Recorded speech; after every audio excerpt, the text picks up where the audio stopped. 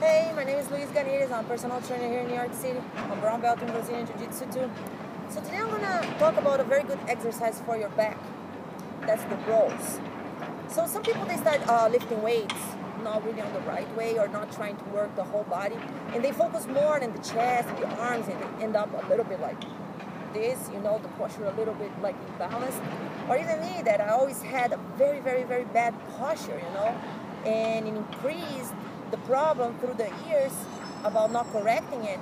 And I used to ask myself, what can I do to get it better? I didn't know. I thought I would have to, live my life with that bad posture. And finally, when I really learned about lifting weights, that was clear.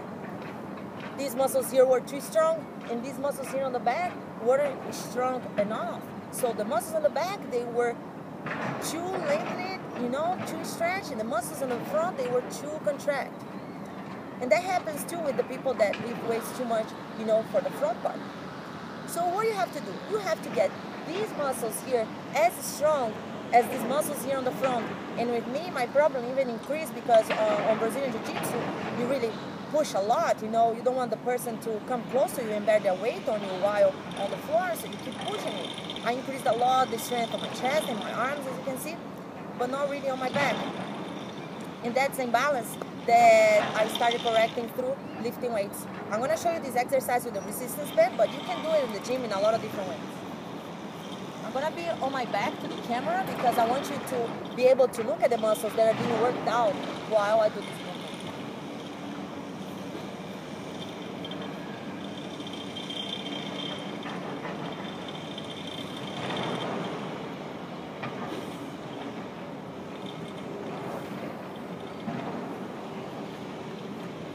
You can see that even though when I was doing the movement, I was trying to squeeze my scapulars together on the back because that way I'll work better my rhomboids and my trapezius. That they stay right here in the middle of your back and they're responsible, to keep your back straight. Besides this movement, it works out your lats, teres major, teres minor, infraspinatus, there are muscles that are right here on top of your scapula. It works the long head of your triceps, and it actually works your elbow flexors too, that are the biceps, the brachialis and the radiobrachialis. So it's a very good exercise for your back and for your arms. That at the gym you can do different kind of exercise. You can do the T-bar, you can do the bent over row with the dumbbells, you can do the sitting row, you can even use the cable. It's the same way that I did with the resistance band, and level in a way that is more close to your chest, and you can perform the exercise even better. So there is hope even for people that have a bad posture and they just want to feel better. Start doing a few exercises for it. Include this routine in your workout program, right? So I hope you like it, and I see you next time.